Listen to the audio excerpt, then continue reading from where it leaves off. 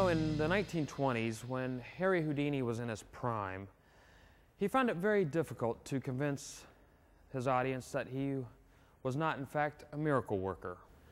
There were people who believed that Harry Houdini did not escape, but would actually dematerialize and pass through his restraints. The audience would notice that whenever he escaped from handcuffs, they would return locked. When he would escape from ropes, the knots were actually still intact. Well, tonight, I am going to escape the same way Houdini did. You see, I'm not going to bother you with the knots or the ties.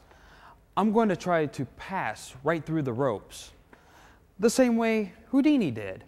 Now, just the way certain believers were always convinced that he had. Okay, so I need 2 people to help me with this. Let's see, how about you, sir? Come on up. And you, sir, come on up. How you doing? Good. If you can, just hold on to the rope for me there, pull it tight. And you, sir, how you doing? Good, come on up. And I need you to examine the rope here. Make sure this section right here is solid. That's the section we're gonna use.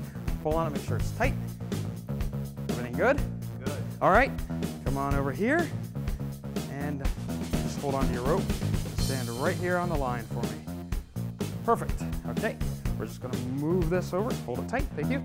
Pull this right there, perfect. Put that right there in the center. And now just hold your rope tight. Hold on to it, don't let go until I tell you. Don't give me any slack. Are we ready? 1, 2, 3, and boom. There we go. Solid. Right through the rope.